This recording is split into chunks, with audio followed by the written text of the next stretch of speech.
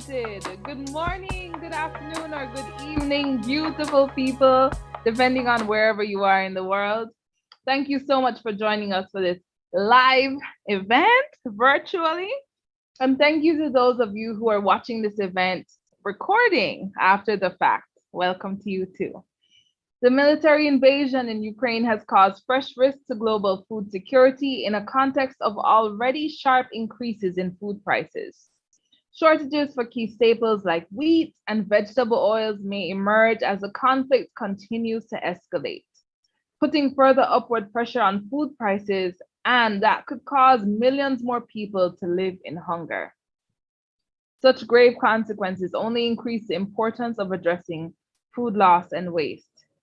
Every year, about a third of all food produced is either lost during production, distribution, and processing or wasted at the retail and consumer level. With 811 million people facing hunger in 2020, this food loss and waste is egregious. Food loss and waste also has significant negative environmental impacts, accounting for almost 10% of global GHG emissions, as well as a wasteful use of a quarter of the world's freshwater resources and of farmland that exceeds the size of China. Sustainable Development Goal Target 12.3 calls for halving per capita global food waste at the retail and consumer levels and reducing food losses along production and supply chains, including post-harvest losses by 2030. Yes, well said, Rachel. And I think that the 2021 UN Food System Summit highlighted very well the importance of reducing food loss and waste to achieve a sustainable food system and deliver on all 17 Sustainable Development Goals. But what are effective solutions for a livable planet and to guarantee sufficient and healthy food for future generations? What needs to change in production processes? What can and should consumers, like myself, do? And how can all generations get involved? At today's seminar, we will post questions and engage in a dialogue with a panel of leaders from the farm, from business, policy communities, to push forward the global discussions of workable solutions. How can we truly change this towards the better? And we would like to hear from you as well. So to participate in the question and answer session that will follow the panel discussion, so it comes right after it, please submit your questions on IFPRI.org, on Facebook, LinkedIn, YouTube, or by using the hashtag ASKIFPRI on Twitter. And I would like to give the floor to Rachel also to give the opening, to introduce herself and also to introduce the first panelist. All right. Welcome once again, everyone. I am Rachel. I will be one of your moderators today. You just heard from Lisana. Lisana, say hey real quick. Hi. She will also be moderating with me. And we're just so excited to be here with you. And yeah, it's going to be a fantastic session for sure. We're going to hand the floor over to His Excellency Michael Dam-Schwartz, the Minister Counselor for Food, Agriculture and Fisheries from the Embassy of Denmark, to give us the welcome remarks. Thank you so much. Thank you for the introduction. Thank you, Lisanne. Thank you, Rachel. I'm quite excited to kick off today's event on food loss and food waste. It's a key challenge for our food system. Please allow me, on the note of the introduction as well, to state that we in Denmark, as many others, are shocked by the ongoing invasion in Ukraine and feeling with the Ukrainian people and all who are impacted by the conflict, even though we today focus on food loss and waste. So, food loss and waste could potentially feed 2 billion people. That corresponds to 1/3 of the food produced. This is well known by you all. A reduction in food loss and waste can play a significant role in reducing the environmental footprint. This requires a shift in consumption patterns and actions of all of us across the value chains, not least with the increasing pressure on food supply chains due to growing populations and the effects of climate change. Policymakers, businesses, and consumers invested in the climate agenda have to turn talk into concrete actions if we are to be taken seriously by the younger generations calling for change. We need to, as we see it, through conversation and concrete actions, move from Greta Thunberg's statement of blah, blah, blah, to a feeling of hope and action. Actually, I discussed climate change with my son. He just turned 13 this weekend. And he tends to say that my solutions are unrealistic, and he thinks chances are best for him living on Mars in the future. That depresses me a bit, and I don't want to have him living that far away. So I think it's important we engage in solutions also for the future generations. In the framework of the UN Sustainability Development Goals, we all share a responsibility in reaching the 2030 goal and cut the food loss and waste in half. We still have a long way to go, and today we'll be operational and look into what solutions are at hand in combating food loss and waste. Our speakers will add different perspectives on the issue as they represent and work with different aspects of the food production and consumption chain. I'm very pleased and happy to welcome our young change makers as well to moderate the event and give their perspectives on the agenda. They have agreed to be the voice of the younger generations on today's event. I would also like to thank our co-organizers, the World Resource Institute and the International Food Policy Research Institute, for their huge efforts in organizing the event with the Embassy of Denmark and their devotion to this agenda.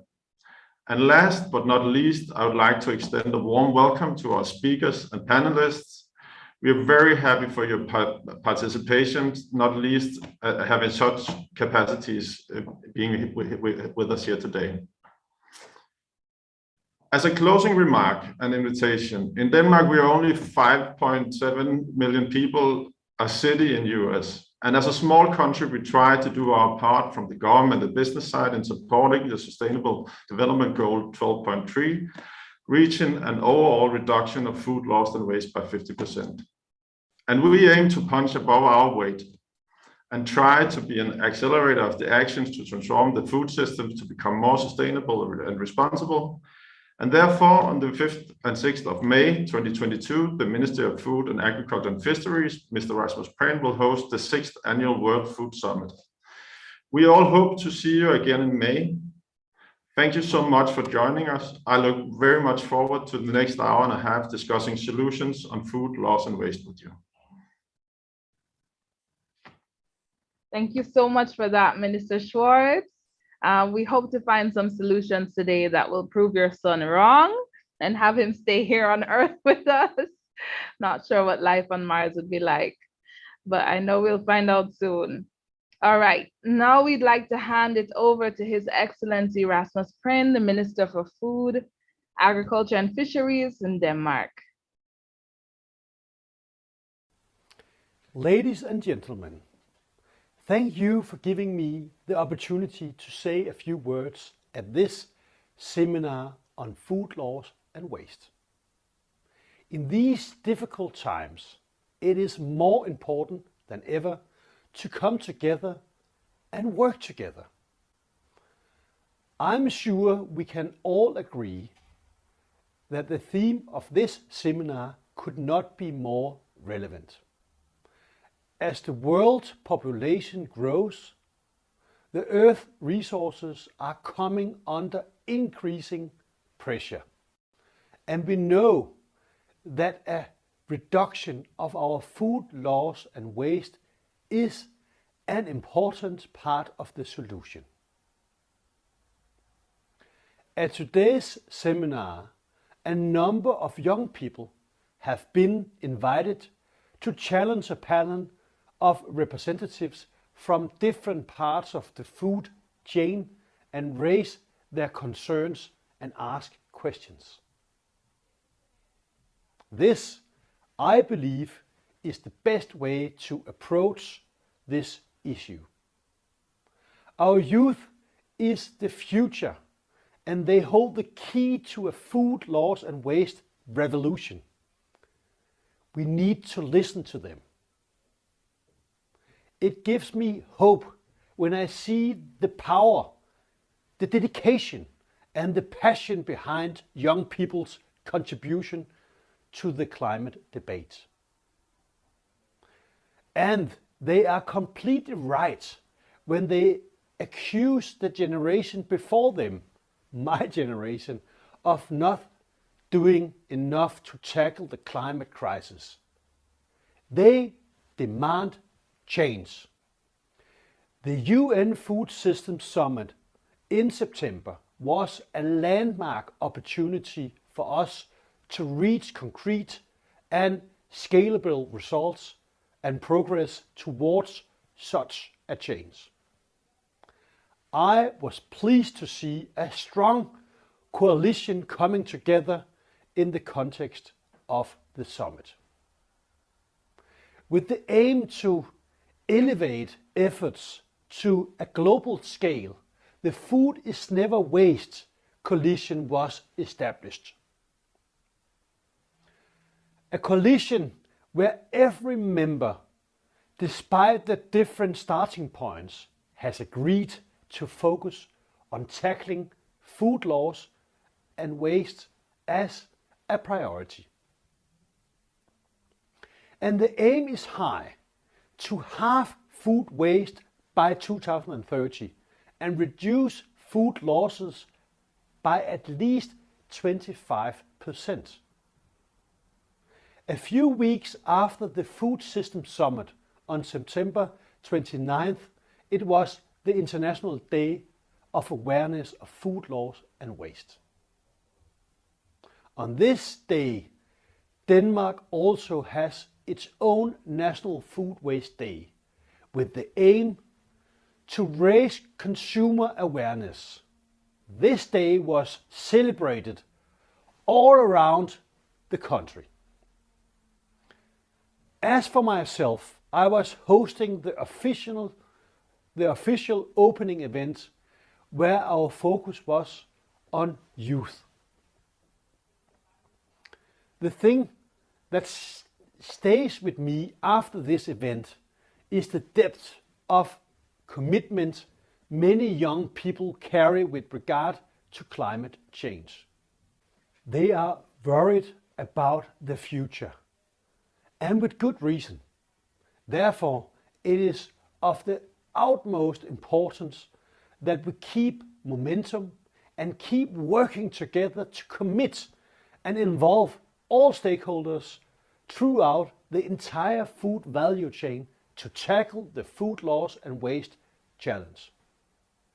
In May this year, Denmark will host the World Food Summit 2022, where leaders and experts will gather to discuss the link between food systems and climate change, and food loss and waste will be a central subject again this year.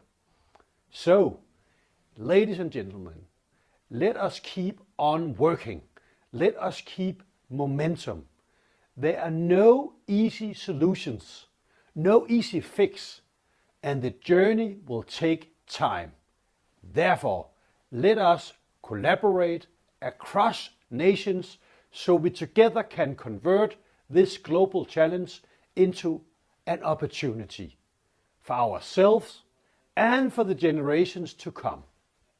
We can do this together. Thank you.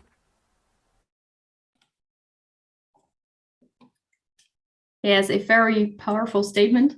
As he said, the aim is very high, but I think, although there's no easy fix, I think if we work together also between generations, so not only the youth, not only the not youth, I think then we can achieve a lot. And I think the coalitions that was mentioned already is a huge step forward in transforming and reducing food loss and waste.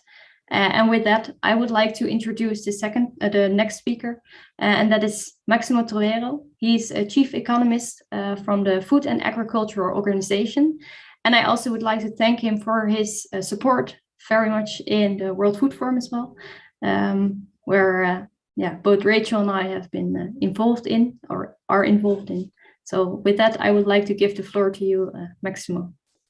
Thank you so much. I hope you can hear me well. Let me share my screen. I have a small PowerPoint because I want to bring some of the latest information we have. I hope you can see the presentation. Can you see it? Perfect. Yeah. Thank you. Okay, great. So basically, in these 5 minutes, what I will try to do is to try to bring the latest information that we have.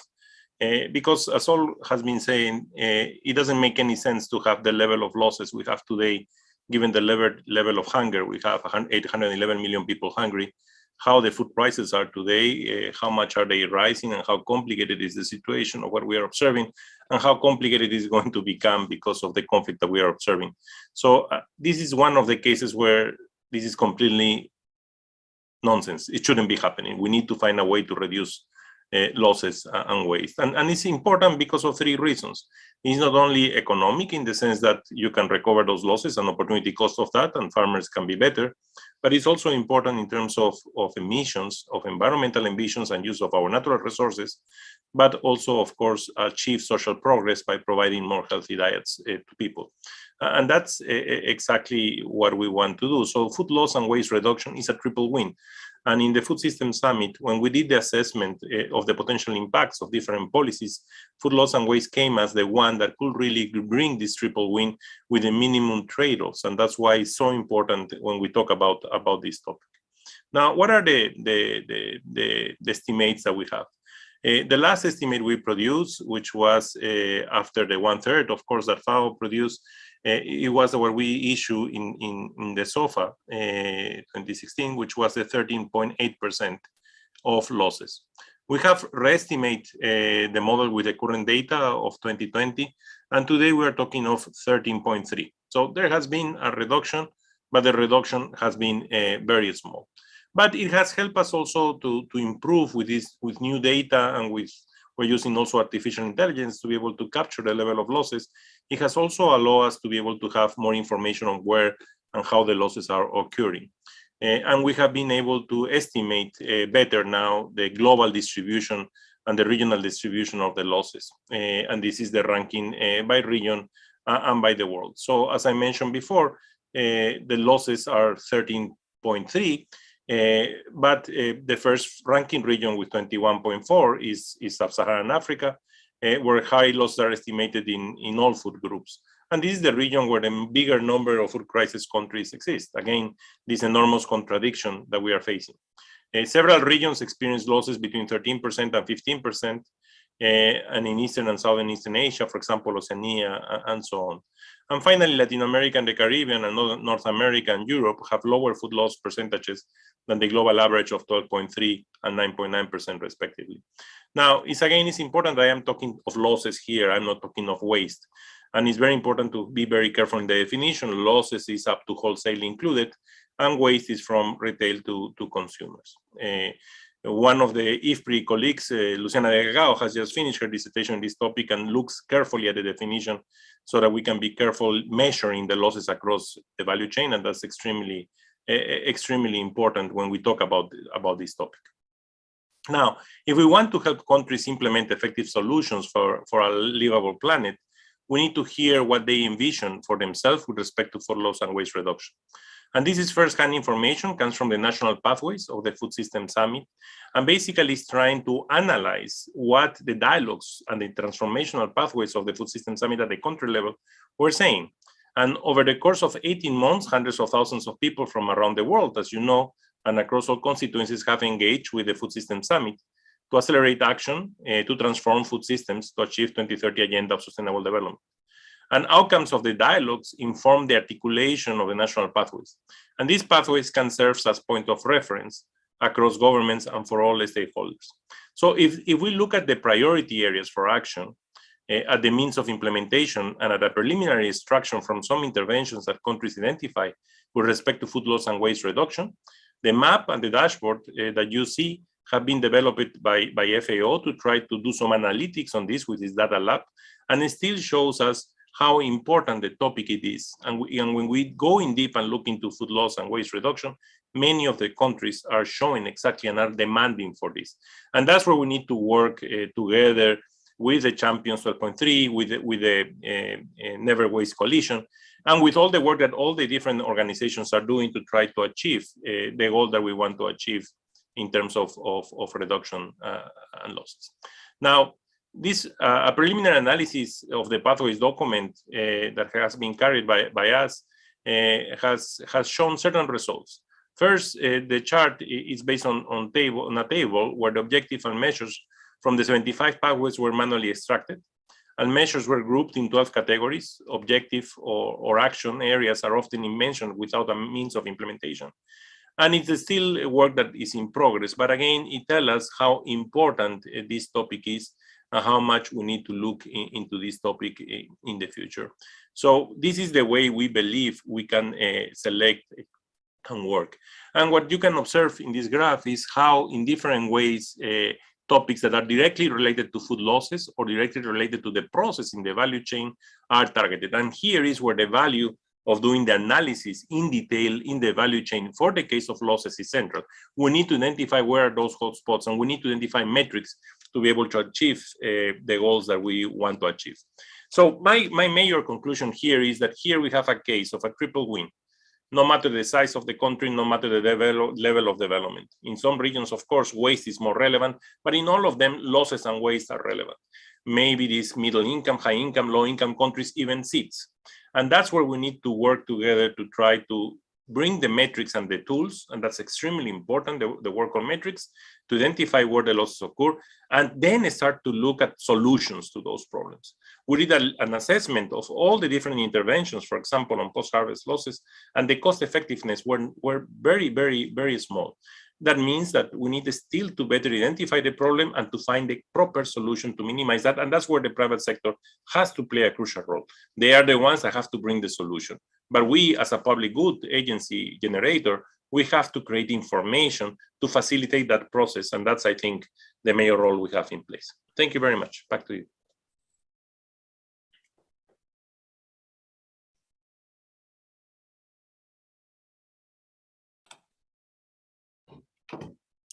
Thank you for this introduction, for this really great presentation with showing a lot of data and a really great summary and a database that you created here. And really, really impressive to see this.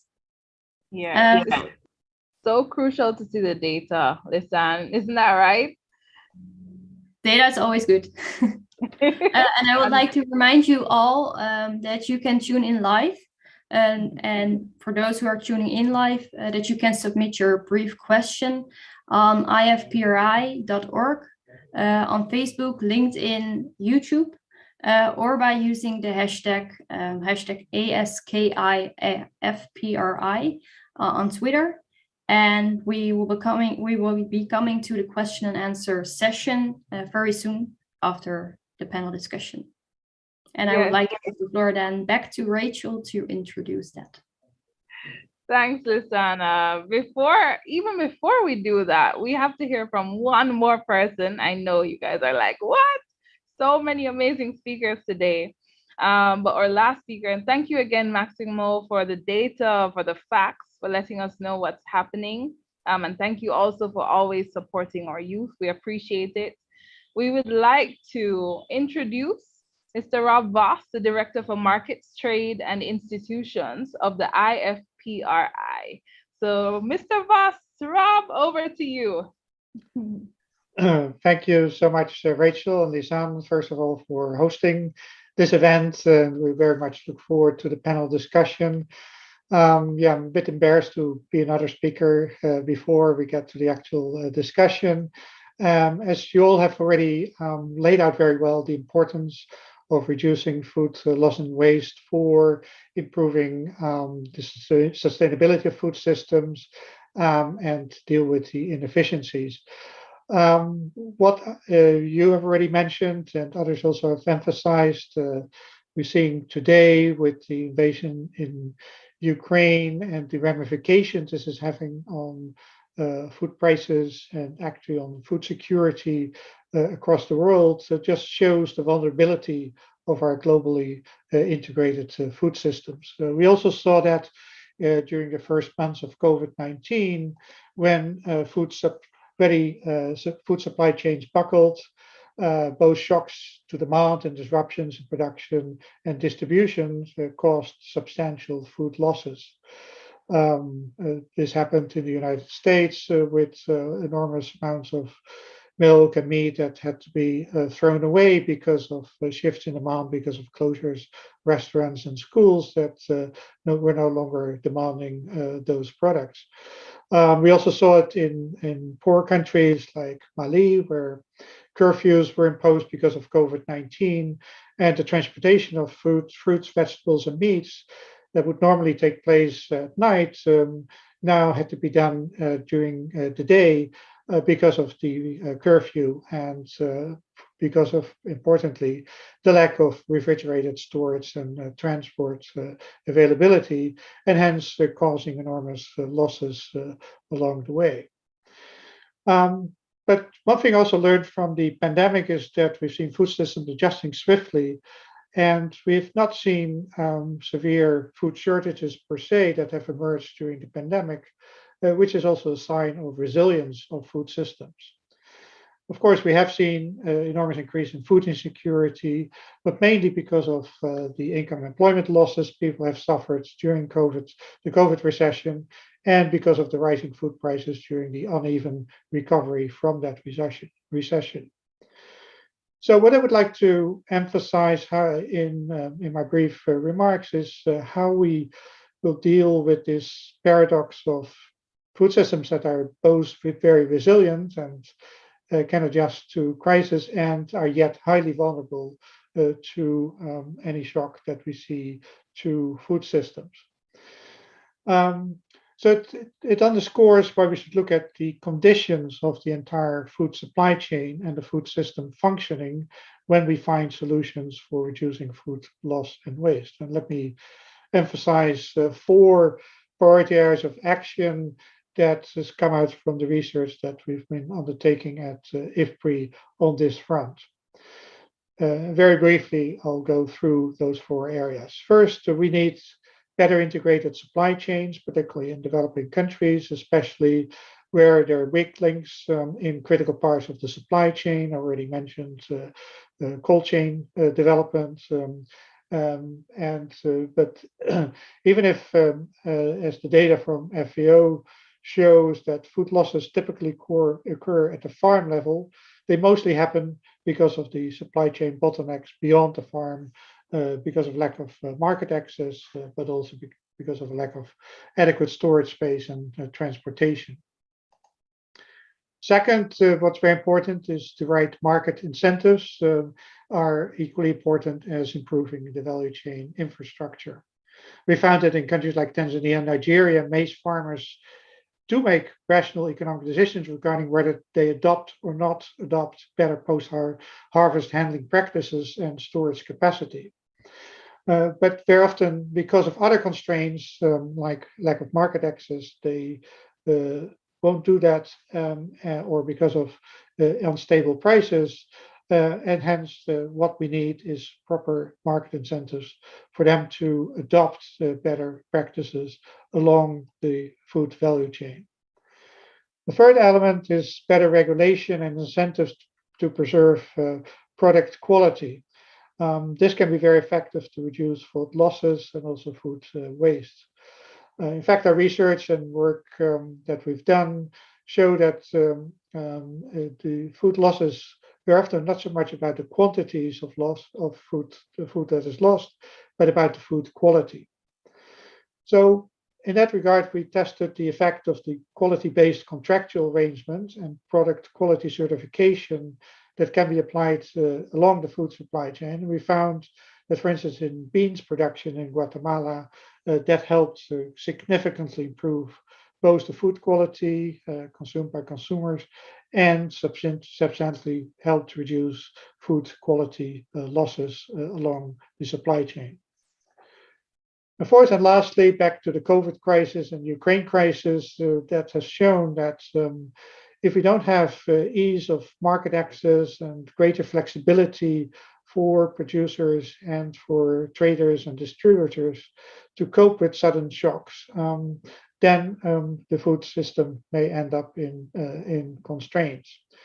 So, for instance, the flexibility for producers and distributors to shift between food market segments to avoid trade restrictions that typically lead to higher food prices, as well as to avoid food losses if traders cannot timely diversify to other markets.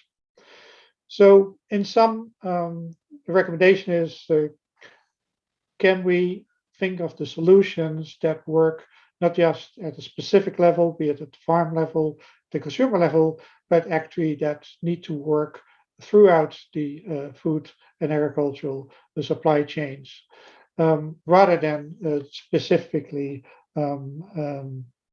focusing on interventions that only look at how can we reduce food loss and waste, but rather how can we improve the entire functioning of supply chains. I know that's easier said than done, so very much look forward to the panel discussion and hear from the practitioners, from the views like the young entrepreneurial people like you, Rachel and Lisanne, to see how we can help reduce food loss and waste for better food security, the health of our environment, and for economic prosperity. Awesome. Thank you, Dr. Voss. As you said, Rob, so much easier said than done. That seems to be a common theme right now with everything going on in the world. But what's good is that there are people like you and me and everyone on this call who are willing to do the work, even though it's not easy. It's worth it. So that being said, ready for this exciting segment where we're going to get a chance to hear from our panelists. Even before we get there, Lisanne and I will also be moderating this section, and I'm sure some of you are a bit curious about the two of us. So I'm Rachel. I am from Jamaica, representing the Every Mickle Foundation and also the World Food Forum as a WFF champion. Lisanne, would you like to introduce yourself quickly? Yeah, certainly. Thank you. So my name is Lisanne van Oosterhout. I'm from the Netherlands, and I'm, as well as Rachel, a youth champion from the World Food Forum, as well as a European Climate Pact ambassador in the Netherlands, and also for my daily work, focusing on technological innovation in relation to agri-food systems. So thank you. And also very much looking forward to our panel discussion and to all the panelists that will be involved. Gonna be great. Also, Lisanne is a star. I don't know if you guys could tell, but she really is. And you as well. So our panelists, thanks, Lisanne. Our panelists today are gonna be Theo de Jager, who is president of the World Farm Organization, followed by Yolanda Kakabatsi, former president of the World Wildlife Fund International, WWF, and former Minister of Environment for the Republic of Ecuador. We're also going to hear from Metallica, the CEO of Too Good To Go, and Ken West, Reefer Digital Development Manager for Maersk. I know, so many good things in store. First and foremost, I have a question for Theo de Jager, who's the president of the World Farmer Organization. Theo, hi, welcome. My question for having invited me. Yay, so happy to see you. My question for you, Theo, and honestly, Lisanne and I are not going to take it easy on the panelists today, right now, because as mentioned by Dr. Voss earlier, it's not an easy situation. So here's a question for you, Theo. Food losses at early stages of the supply chain are still a very, very big problem. Most of these losses happen at the farm level, posing a big cost to farmers. What are the main causes of this food loss, and what can farmers do to decrease it? Thank you for a very difficult question, and I'm not going to risk a simple answer on it. When you talk about food loss, what farmers hear is financial loss, because what is lost on the farm actually comes from our pocket. Somebody still pays for it, and that would be us before it leaves the farm gates. And there are mainly three reasons why food losses occur. The first reason is about technology. And I really enjoyed the data which Maximo has shown to us, because on that data you could very clearly see that those countries which have embraced technologies and where farmers implement high technology are those countries with less food losses. While countries and areas on the globe where we have less technologically advanced agricultural practices are those where we have more food loss. Even the most advanced harvesters still lose a lot of the grain on the field. There is no perfect machine that can bring down food loss to zero. But then it's not only in the process of harvesting. There's a lot of loss in the production process, and there's a lot of losses post-harvest, like in the storage, in the cold chain, in the logistics, up to the farm gate and beyond that. And then, of course, nature is also partly to blame for some of the losses. We have a lot of losses from insects, from birds, from animals, from earthborne disease and other diseases. And then there's temperature. Too much heat, too much cold, too much wind, too much light, which also causes some losses, to the extent that some fruits or some vegetables, some grains no longer meet the standards as set by the consumers. And the final word, you want to change food systems in the world, you start with the consumers. You want to reduce food loss and waste, you start with the consumers, because we all farm into value chains. And the only reason we talk about chains is because you cannot push a chain. You can only pull it. And the pulling force is the market. If the market would take up more ugly fruits, for example, we can reduce food loss. If the market demands from farmers higher standards, farmers have no other alternative than to abide by higher standards all the time. Farmers would always do what the market will buy from them. Thank you. Wow, thank you. I mean, I can clearly see why you are here. I love how visual you were with some of the explanations. It made it very easy to understand, and that very much complemented all the data that Maximo presented to us earlier. You cannot push a chain, you can only pull it. It's very true. Never thought about that before. I have one more question for you, if that's okay. Here the question is, how do you see the role of food subsidies at farm level in relation to food loss and waste on the farms? Rachel, it's not many farmers in the world who have the benefit of subsidies. It's actually a very small group of farmers in the world, and it's mostly farmers from the more advanced countries, so more advanced production systems. Subsidies create incentives. In some countries, subsidies are being utilized to lure farmers into better practices, but it also assists farmers to procure better technologies. It helps farmers to go to that next level. But of course, it creates an uneven playing field in as much as some farmers or farmers elsewhere in the world who do not have the benefit of subsidies must still compete with those who are subsidized.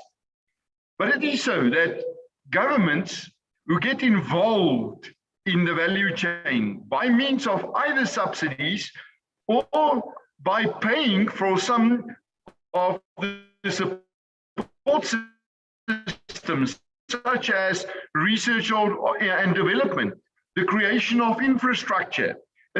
Those governments usually also harvest the benefit of a stronger food system. And it is so important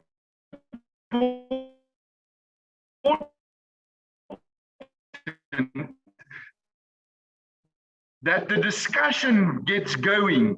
Each one of us is every day in competition with the best other farmers in the world.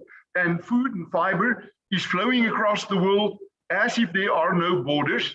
And this is why when we talk about subsidies and when we talk about technologies and access to markets, that we must respect ever smaller world and the rules around that.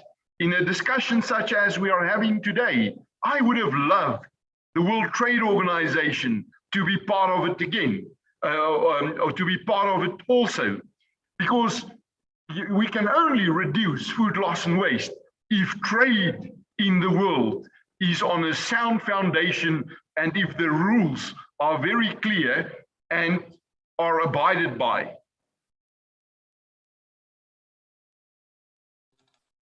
Amazing. Thank you so much. And I'm sure we'll take note and ensure that the World Trade Organization will be present next time. They can't miss it. Thank you, Theo, for that, for your insight, for your wisdom, for your experience and your commitment to this movement. Gonna hand it over to Lisana, who will have amazing questions for our next panelist. Yeah, thank you. And also thank you very much for this insight from the farmer view. And I would like to introduce then now Yolanda Kakabatse. She's former president from the World Wildlife Fund International and former Minister of Environment for the Republic of Ecuador. And Yolanda, I first want to thank you for all you are doing and have been doing. And I would like to start with the first question to you. And we already heard a little bit about it. It was mentioned already earlier, because at the UN Food Systems Summit, a coalition was formed, which was named Food is Never Waste. And my question to you is, what is different about this coalition and why would it make a difference? For instance, comparing this with what you could have done when you were Minister of the Environment of Ecuador. Thank you for that great question, and good day to everybody. What is different today, and why is this agenda so important?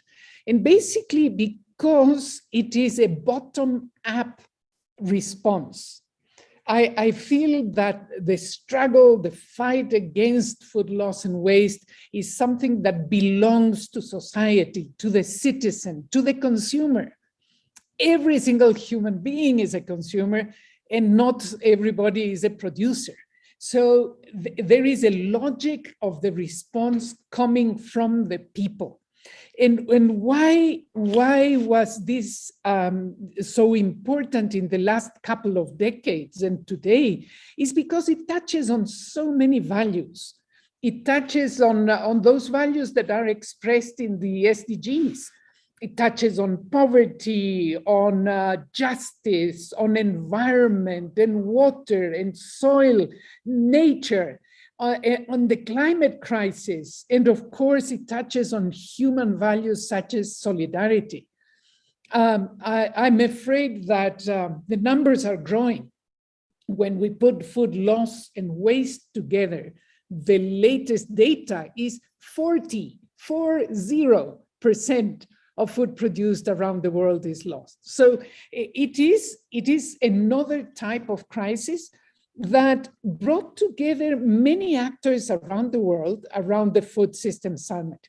And the big difference, I think, of this coalition with other coalitions is that the expertise and the experience of the people who have joined and are joining the coalition is long. The experience comes from 10, 20 years ago. And so the summit allowed us to get together and to express our concerns, but also to express and share experiences and lessons learned. So this is a coalition that broke new ground several decades ago, and that now has a great moment and opportunity to even strengthen the ties that are absolutely necessary around the world to improve, to gain the strength and the force that we need. And of course, when I was minister in 1998, this was not spoken about. We referred to the food agenda through the topic of agrochemicals or deforestation in order to grow the agricultural landscape, and palm oil, and those were the big issues of debate. But we did not have an agenda like the one we have today that concentrates on identifying the problems around food loss and waste and defining what actions do we need to take from the government, of course, with the support of the government, but mainly through social action. Thanks so much. It's really great to hear you talk with so much passion. It's it's amazing. And I also, I think what I hear is that this coalition really unites around the crisis, but also with different expertises in different levels and from bottom up and top down coming together. That's what I hear here. And another question to you, which ties a little bit, because what strategies do you think could be implemented on a governmental level to decrease food loss and waste, and also decrease the impact of it on the environment? Do you have some examples? Absolutely. I think the role of the government is manifold. One is law, public policy, regulations, but also creating platforms for the different actors to get together. This discussion and this action cannot be achieved if all the key actors are not sitting around the table. The producers, the agricultural sector, the markets, NGOs, the consumers, and of course local and national governments that need to support all these actions through policies. But in addition to that, I would say at the global level, we need the global governance also to be part of this debate, basically because there are so many good experiences around the world that need to be shared. I don't think we need to create from scratch. This is not rocket science anymore. And the possibility of sharing experiences and lessons learned and what to do, what to replicate and how to replicate is part of the key of the solution.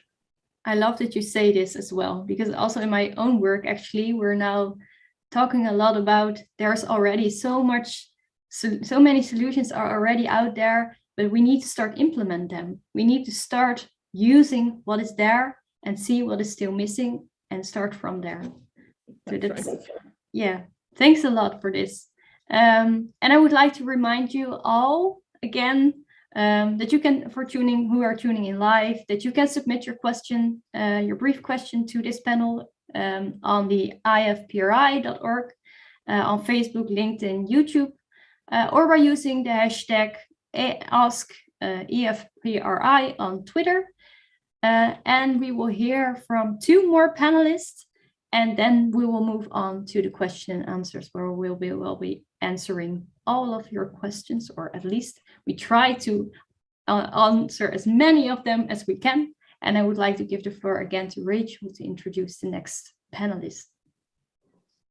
I'm so excited for this next panelist. It's going to be Meta Luca, the CEO of Too Good To Go. Meta, thank you so much for being here. I remember when I was living in Barcelona, my sister asked me if I had downloaded this app, Too Good To Go, and I hadn't heard of it. Once I did, it was a game changer. So thank you for changing my life while I was in Barcelona. No big deal.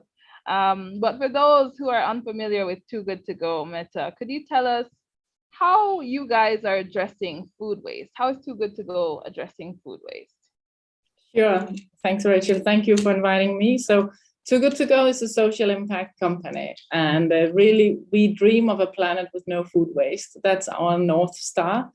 And our contribution so far is that we've built a marketplace for surplus food. So any food that a baker or a supermarket or any other food store is not able to sell at normal price, they can basically put on sale on Too Good To Go. and one of our waste warriors will come and pick it up and buy it at a discount and thereby save the food. So we are building one of those marketplaces that I think Yolanda talked about that we need. We are connecting the supplier side with the consumer side. And the status right now is that we operate in 17 countries. So we're in 15 countries in Europe and then US and Canada. We have 53 million users on the platform. And on the supply side, we work with more than 100,000 stores that actively put their food up for saving on a monthly basis. The way we really think about this is that the marketplace we have and all the food that we save there on a daily basis, and that's currently about 230,000 meals, that's really our direct impact. And that's quite measurable and very tangible. But then we also think that we have an opportunity to play a bigger role in solving the issue of food loss and waste. And that's what we call our indirect impact. So because we have so many stores and now more than 50 million consumers, we have an opportunity to actually reach them. And the ambition is to first inspire them. So that's really making people aware about the issue of food waste and also make the connection to the environment, because I think most people sadly still don't make that connection. So that's the first thing. And then empower them by actually giving them tools to do something. So of course, one of those tools is our app, a free app to download across both platforms. But it's also things like, it can be as simple as sharing tips in our social media channels, which have quite significant following by now, where we share tips on what's the best recipes when you have bread that's left over, or how do you better plan your shopping, how do you store your food at home, so things like that. Because when it comes to the consumer side, it is relatively simple things that we need to change in terms of habits. Absolutely. So along those lines, the consumer habits and using bread and all of those things, I have a quick question for you regarding consumer behavior. It's very, very hard to change food habits of consumers, especially if you're not fully aware of how you're impacting the environment or society. What can we as individuals do to help change those food habits? And have you seen any signs of hope for change, or is it completely hopeless? I don't think it's completely hopeless, for sure. I think really there is a big information task still, but I'm also aware that definitely the informational campaigns are not going to cut it. We've tried that too many times on a standalone basis. So we need those tools, and we need to empower people as well. And I think there are signs that are positive. I think we saw around COVID that there was this renewed interest for food and maybe a slightly renewed respect around it when the supply chains started getting a bit challenged. So I think we also saw during COVID, and maybe and we see again when the world is coming a bit apart, that when we all come together and agree that something is really important and a priority, we are actually able to move more than we maybe would have thought we were able to. So I think some of that momentum we saw around COVID for us was sign that if at some point we all agree that climate is the thing to solve, then there should be opportunities to actually move mountains a lot faster, which of course we need. I think we are also doing things where we try to address this issue from different angles. So part of this indirect impact, for example, has been to say, why is so much food wasted in the households? And one reason is that consumers are confused about date labeling. So they don't understand the difference between use by and best before. So what we've done is, with our connections, we've created alliances now across 10 countries where we work with the likes of Nestlé and Unilever and some of the biggest producers to actually improve the date labeling on their products and make it more clear to consumers that even if it says best before, all that means is that you need to use your senses. You look at it, you smell it, you taste it, and you decide if you want to eat it. You don't have to throw it out just because it hit that date. If it's a best before product, there's no health risk associated. At worst, you will have a bad experience, but I promise you will get over it. But really using our foundation to create awareness like that. We've done this in 10 countries, and this labeling is now on more than 4,000 different products. So in total, it's 845 million products, was the latest count, out there in the supermarkets. So I think that's maybe another more positive example of how we can actually change things and do good in the process. Thank you so much for that, Meta. I'm definitely a big fan of the see and smell test for food. No bad experiences so far, but thanks for your insight. Thank you for being a food warrior yourself. I have to shout out my sister Ceci for having me download this app, and I especially would recommend to all of those who are on the call, if this app is available where you are, please download it and use it. I promise you it's a game changer. Thank you once again, Meta, for being here and just for doing this incredible work. You're making such a huge impact. 53 million people. Wow. Brilliant. All right. I'm going to hand it back over to Lisana. Go ahead and introduce our next panelist and ask him this question that you have for him. Thank you, Rachel. And also, I'm very lucky to hear that we're still not hopeless. It's also nice to hear that. And I must say that I also have the app. So, and it's available here in the Netherlands as well. So with that, I would like to introduce the next speaker. Also very excited to hear what he has to say, Ken West. He's Reefer Digital Development Manager at Maersk, like the huge ships, which are also here in Rotterdam, sometimes in the harbor, quite a lot actually. Very interesting to see as well. But my question to you is, well, global supply chains are suffering major bottlenecks. And also this is affecting food transport and food supplies around the world, food surpluses or food that cannot be delivered, for instance. The global supply disruptions have also been a source adding to food price inflation, and no doubt are also a cause of increased food loss and waste. And my question to you is, how is Maersk dealing with these supply bottlenecks that we are experiencing now, and especially to prevent current and future problems exacerbating food loss and waste along supply chains? Thanks for the question, Lisanne, and thanks for inviting me to this seminar. Definitely, global supply chains have been disrupted, in particular our sector of container logistics, since the start of the COVID pandemic.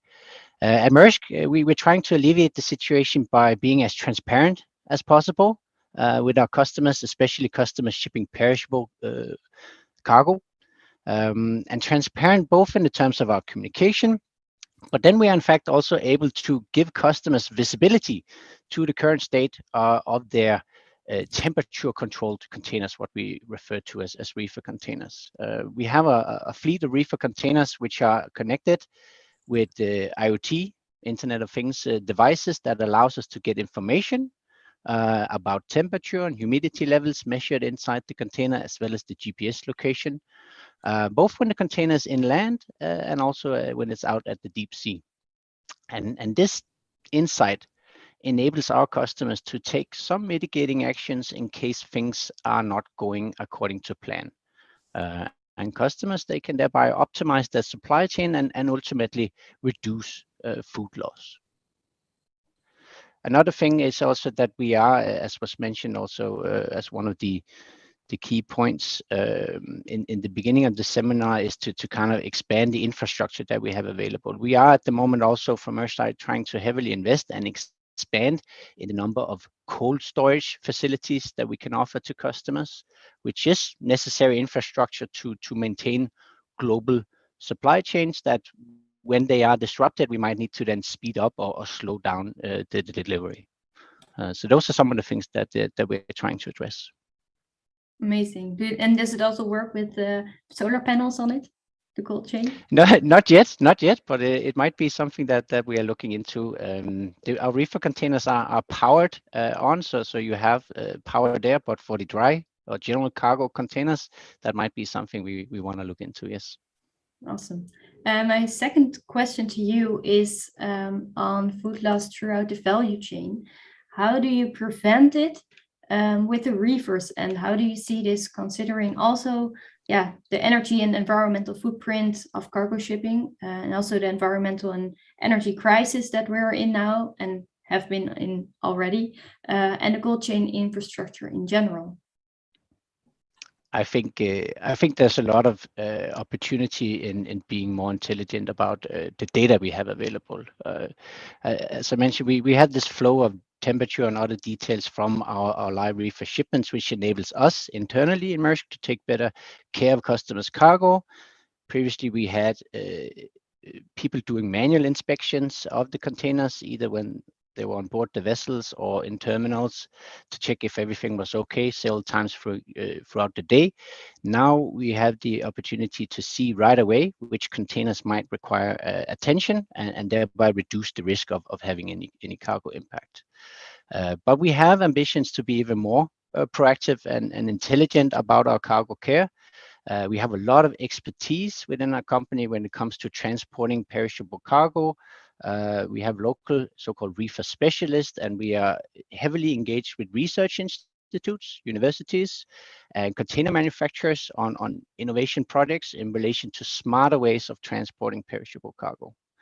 I think in addition, sensor technology is growing rapidly in the market today and becoming much more affordable to stakeholders in the supply chain, which means that we are able to collect more and more real-time data about each container shipment. And this data enables us to, for example, apply some machine learning and some data models to do precise estimations of shelf life. And with these estimations, we and our customers are then able to take even earlier and better decisions to optimize the global supply chains for fresh produce. Thanks a lot. So I hear a lot about data-driven decision making. And I also read on your website that you're working with a university here in the Netherlands as well. So that's very interesting to hear. So maybe I will see it around sometime. And with that, thanks again. And I would like to continue then by giving the floor back to Rachel, which will wrap up a little bit of this panel discussion. And thank also again to all the speakers. And then we will continue to the question and answer. But first, to you, Rachel. Thank you to all of our panelists for your brilliance, your commitment, your activism, and your action. We're just so inspired, and we've learned a lot. Listen, I don't know if it's just me. I learned so much today, and I love to learn personally. So there are a few things that stood out, and Lisana, feel free to chime in with some of the things that you learned. But it's one that we have to start with the consumers.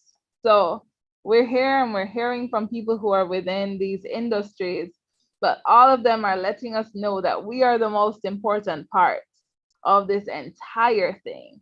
And so that's been something that stood out to me, and a commonality that I've seen in every single panelist today.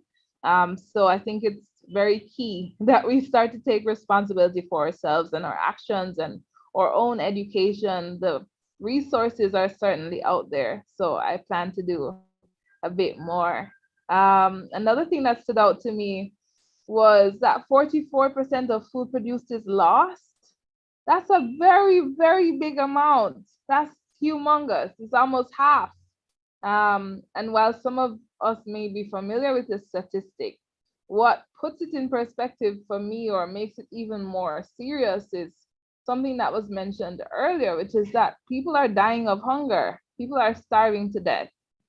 And if 44% of the food produced is lost, how is that? How does blows my mind. Makes no sense. So we definitely need to start implementing some solutions. As expressed earlier, we've come up with many, many solutions, but the implementation now the action needs to start happening, not just the speaking. Lisana, how about you? Did anything stand out to you?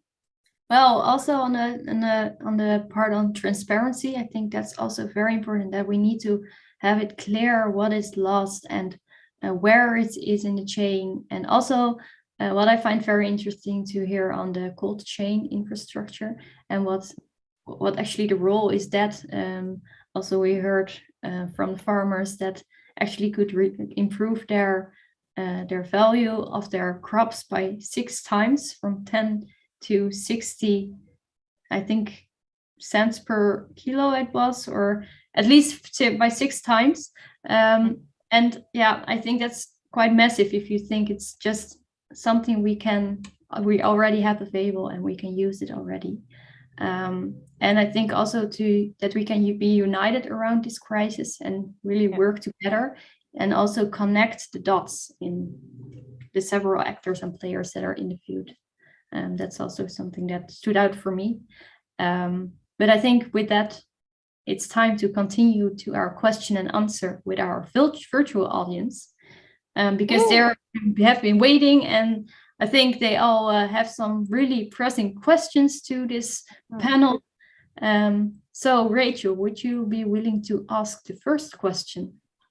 All right, this first question, and panelists, I hope you're still with us, still awake, still ready, because these questions are not easy questions. If you thought ours were easy or difficult, you're in for something serious. So here we go. The first one is for Theo the Jaeger. Hi, Theo. Welcome to the hot seat. Tum, tum, tum. First question for you is a question that I myself have had several times. It comes from Dylan Messling in Tulsa, Oklahoma. Shout out to Tulsa. The question is, can going vegan reduce food waste?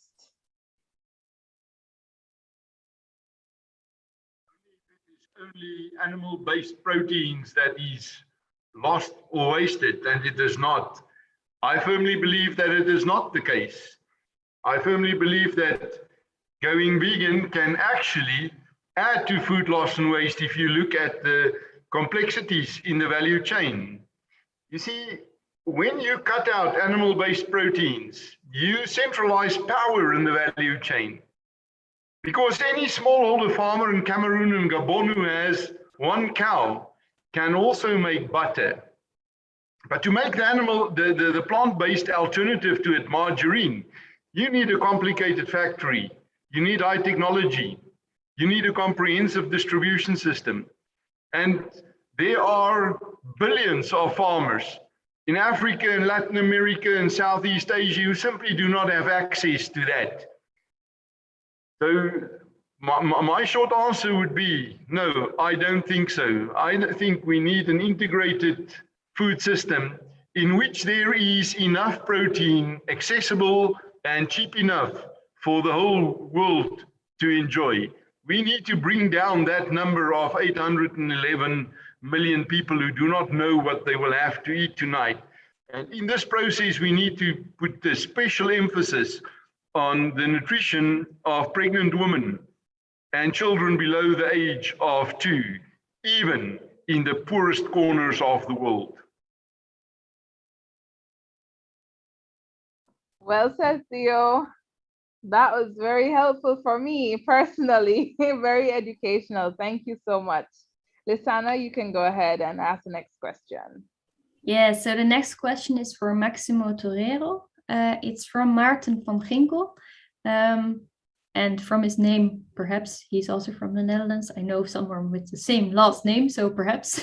But the question is, the drop from 30% losses to 13% is huge and hard to believe. So a little bit critical in that way. Was the way losses are measured, is it changed? Okay, thank you so much. The important thing when we measure losses, and you saw the variance across the different regions, so I don't think it's huge to believe. But what we need to understand when we measure losses is not just quantity losses, which was initially the way it was measured. It's also about quality losses. Because when you sell a commodity and the commodity doesn't comply with the attributes and the requirements of the market, then you will have a punishment in the market for that commodity.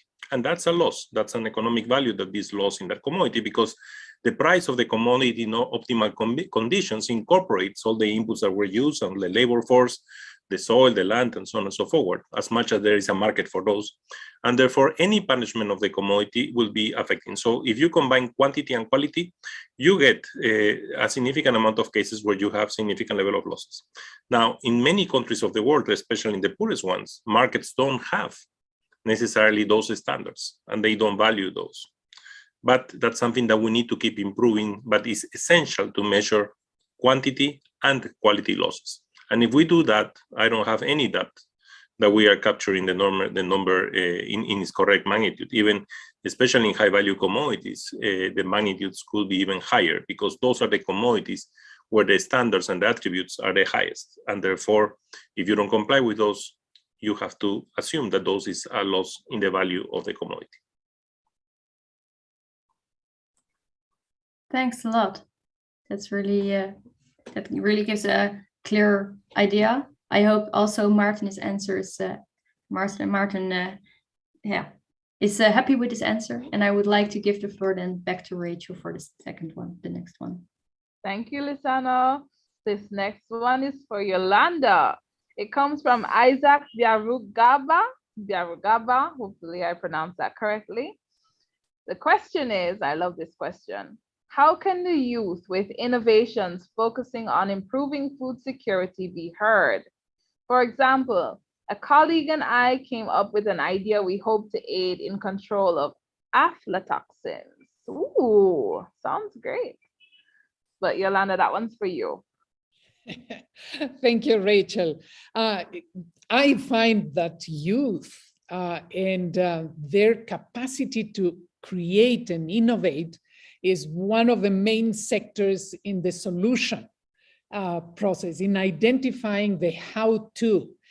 I think we all know what to do, but how to do is, I believe, in the hands of people who have the creativity to design applications, to mobilize society. When I visit food banks, for example, it's mainly youth. It's mainly youth who have very strong values related to this human values that I mentioned before, solidarity, that have no problem in smelling and touching and tasting food that others would think should go to waste. So youth, it is a lot in your hands in mobilizing communities, your neighborhood, your school, your university, your club, your sports group.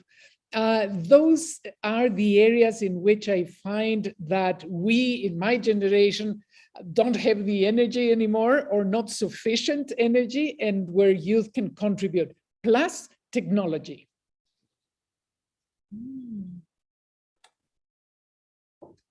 That's really great. Right? It's just like, I don't have that much energy anymore. Meanwhile, Yolanda's on like 1,000% energy. Yolanda. But thank you for that. And thank you for deferring to us, the youth. Lisana, you could go ahead and ask the next one. Yeah, so next one, actually, I want to ask to Mette.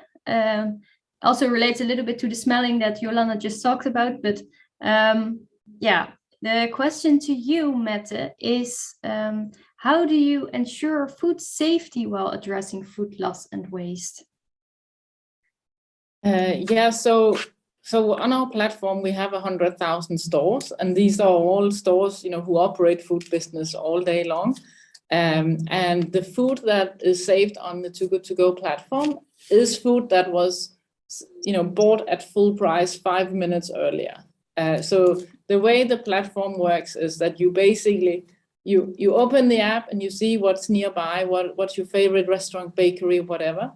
And then you reserve it on the app, and then you go and pick it up when the store is shutting down for the day. So there's really, there's nothing wrong with the food. Those 5 minutes are not kind of really bad for that food. It's fine. And it is sold like normal food, and the quality is fine. It's just that the quality is a lot, or is significantly lower on the next day. And it's not practice for them to sell it on the day after. So it's the same food safety that you would normally have, and it is the store's responsibility, of course, to deliver safe food. Yeah, and you can still smell and taste if it's okay. I mean, definitely for best before product, do that. For use by product, the right recommendation still is to throw it away past the date. Yeah. Rachel, would you like to take the second question? I would. This next one is for Dr. Voss, Rob. This question comes from Dr. Pitambar Dahal from the University of California, Davis. My best friend goes to UC Davis. The question is, floods, rainfall damage dry foods annually at farms, right? So floods and rainfall damage dry foods annually at farms. Could a dry chain minimize dry product loss at farms and enable quality products even for disasters? Great question. Yeah, the short answer is, I think, yes, it can, of course. Of course, depends on when the floods and rainfall happens, right? Whether it's pre-harvest, during harvest, or post-harvest. But certainly if it's post-harvest, then with better storage, with properly sealed bags to store foods and in the dry chain, that could certainly help reduce food losses. But just coming back to the point I made during my short intervention, then you also have to look at what happens further down the supply chain. So the experience that we've seen with those kinds of solutions, then the entire dry chain should work. So if subsequently you've saved the foods through the proper handling, could be the sealed bags, but then if it goes to the open market, and then the traders open up the bags and it's in the full sun and humidity, then still a lot of food can get lost. So it's about behaviors and incentives across the entire chain to make things work properly. And if not, then then we could still have food losses, even if we have found a solution that works at the farm level, but doesn't work so well further down the supply chain. All right. Thank you for that, Rob. Lisana, over to you. Yeah, my next question is for Maximo from Margarita Kozan. If our goal of food waste reduction is achieved, is the food supply chain prepared to handle the distribution of all food saved? And what are the research and preparations needed? Has this work already been started? So, thank you for the question. Very important question, because if we look at the food today and the world food today, in terms of starchy foods and calories, the world produces enough food to basically supply the minimum calories that every individual needs in the world. And that clearly is not happening, which means that there is a problem of logistics, of mobility of food and access to food in terms of income. If we look even at high value commodities, then we see that we are not there yet, but we are around 70 to 80% of availability of all the different food groups. But there are regions in the world where that is not available because of access. No, that's why we have 3 billion people without access to healthy diets. So if we are able to reduce food losses, which to reduce to zero is impossible, we need to be careful here because there are technical losses that will have to happen, and the most efficient producer will have technical losses. But assume that we achieve SDG 12.3, no? So we reduce waste to 50%, and we reduce also losses, although there is not a target, but let's assume that we are able to reduce it. That will increase the supply of food available in the world, but especially will increase the supply of high-value commodities, which are essential for access to healthy diets. And let's be careful that a vegetarian diet is not a healthy diet. Mediterranean diets are healthy diets, for example. Now, if we increase the supply, we could have more of the availability of the different food groups for access to healthy diets in the world. And it could be that the cost of access to healthy diet will be reduced, but that doesn't assure at all that we will be able to satisfy the needs of the world, because there is huge inequalities in the world. And many countries and regions of the world won't be able to afford those healthy diets, which will be cheaper. So the way we need to see this is that there will be an improvement and they will be getting us closer. Also, of course, farmers, if they sell in local markets, and there is more supply, they could be affected because the prices could go down. But what needs to be done there is to improve the standards, because if you differentiate the product by attribute standards, then of course the farmers could make more money and differentiate the commodity. But clearly we will be more efficient in terms of the use of our natural resources, and we will be reducing emissions, not only on the losses side, but on the waste side is even bigger, because all the food waste that is incinerated and so on creates enormous amount of methane emissions. So it will be a triple win again, as I said before, but we cannot assume that reducing the number we have of losses today or waste will allow us to have access to healthy diets to everybody because of the huge inequalities we live. Thank you. Thank you. Yeah, certainly. I certainly agree with this, and I would like to give to Rachel the floor to take the next question. Thanks, Lisana. Okay, the next question will be for Ken. Ken, I know you were waiting anxiously for your question. This one is from Michael Bullen, Rural Development Program Manager in the UK. His question is, what are some leading food waste prevention initiatives, national, regional, or sectoral, that represent good models to examine or follow? Thanks for the question, Michael. I guess within our industry, we are very much focused about giving some flexibility in the supply chain. So by having, coming back to my point around data, the more real-time data we have, the better decisions and the earlier decisions we can take. So you can say an example would be that our customers of ours have access to information about their banana shipment, which is on board one of our vessels today.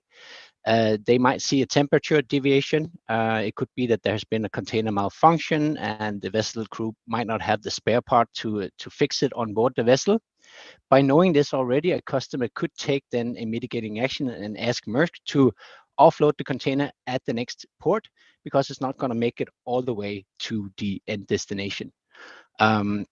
Thereby, the customer is hopefully able to at least sell his food in a different market, and thereby reduce the food or that could have been lost. So these are some of the kind of the aspects that we are trying to enable our customers to take these mitigating actions by having data available, but also helping our customers interpret and use the data in a clever way. So that's very much where we are at this point in time. Awesome. Thank you for that. We hope to be some of the ones that use the data in a clever way for sure. I'm going to hand it over back to Lisanne. Thank you. And also really like the banana story, because here they have in the Netherlands, they have, for instance, initiatives around banana fibers. So another way to prevent or reduce food loss by using it in a different way if you have loss or waste in a certain product. And I would like to take the last or ask the last question for Theo. And the question comes from Thomas O'Donnell, if I pronounce it correctly, from Usepa Nahe. And the question is, getting real data on unharvested food produce loss is very difficult. How can farmers be asked to let people measure their unharvested food on their own farm? Extremely important question. And it's all about the fact that you cannot manage what you cannot measure. It will be impossible to reduce food loss if we do not find a way to have data with integrity on the basis of which we can try to reduce. Now, for farmers to get that data into a facility where it can be harvested, processed, interpreted, and then fed back to the farms, you need to organize them. Actually, I believe that the era has dawned on us where we need to turn our farmers' organizations across the world into data harvesting machines. It is impossible for anyone to go from farm gate to farm gate to collect the data. And the only real alternative is to create one big gate where you can enter to access all the data. And that would be in a farmer's organization. And data is the new gold in agriculture, not only on food loss and waste, but also on so many other aspects of production and food security. So my first step would be to empower farmers' organizations to be these data harvesting machines, and then to ensure that the ownership of the data remains with the farmers. As long as farmers own the data, they will trust it better than when they believe it has been harvested by someone else, interpreted by someone else, and then left up there in the cloud. Up there in the cloud, it would be accessible to anyone. And the most important person who needs the access is actually the farmer himself. Because even if we forget everything we have said about the food loss part, the part that goes beyond where it meant to go on the farm, this is the important part. No one can do as much about it as the farmers themselves. But they need the assistance, they need the empowerment to do so. And most importantly, they need to buy into that dream. And buying into the dream is a communications exercise.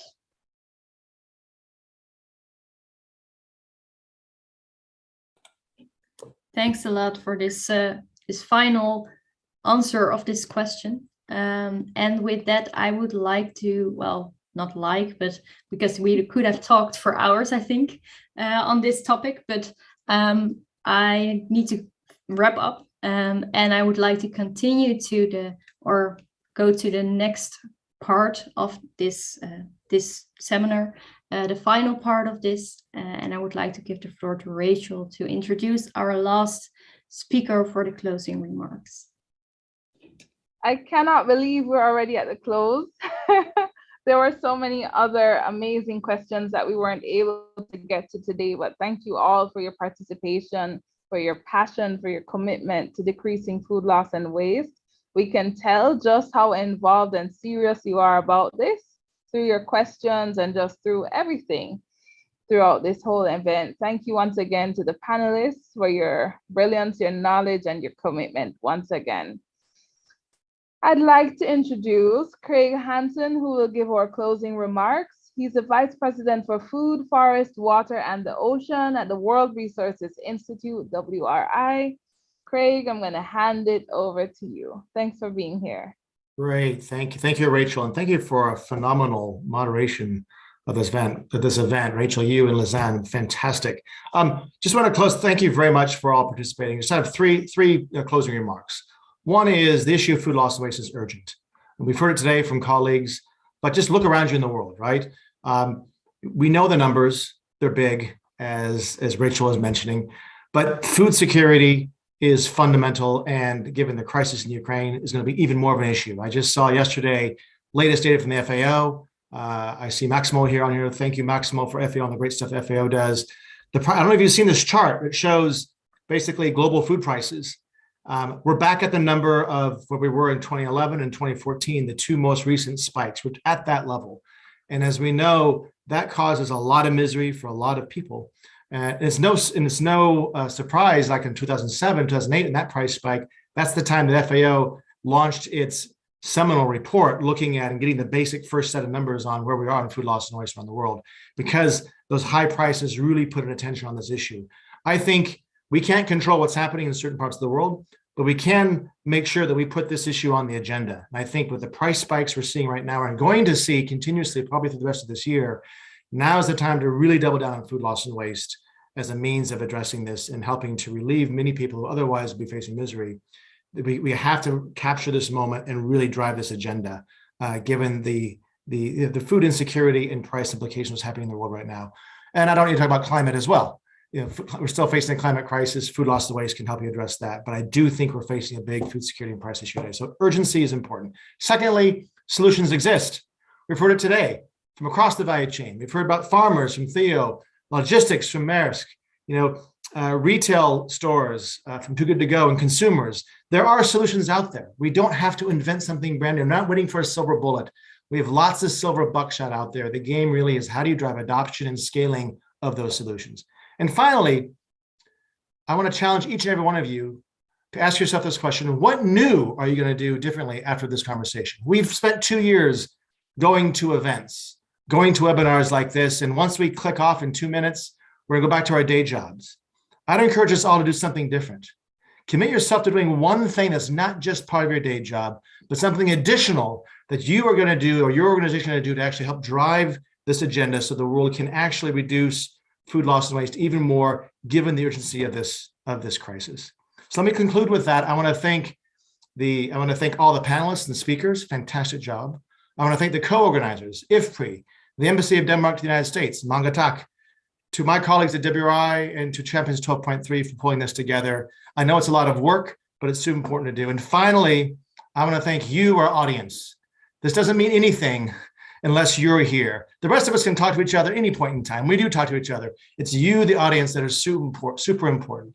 So please, everyone, do challenge yourself to one new thing to drive this agenda. And with that, I thank you. Thank you so much, Craig. Lisana said thank you as well. We're all just incredibly grateful to be here today. And I want to tell you personally on air, I am committed to making a change in my life. Personally, I will do something differently. Not sure what yet, but I will do something for sure. As you've mentioned, it's been 2 years. We've just been on calls like this.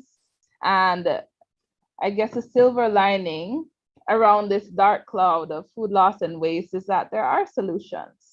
We just have to implement them now. So Lisana, with that, I'll hand it over to you. Thank you everyone for being with us today. Lisana, over to you. And for me as well, I will certainly start doing something, not sure what yet, but certainly will do something. And with that, I would like to end with an invite to you all. Also another event to join IFPRI on March 22 at 9:30 a.m. EST for the book launch, Food for All, International Organizations and the Transformation of Agriculture. Really excited. And with that, I would like to end this session. Thank you all for watching, and I hope to see you another time. Bye.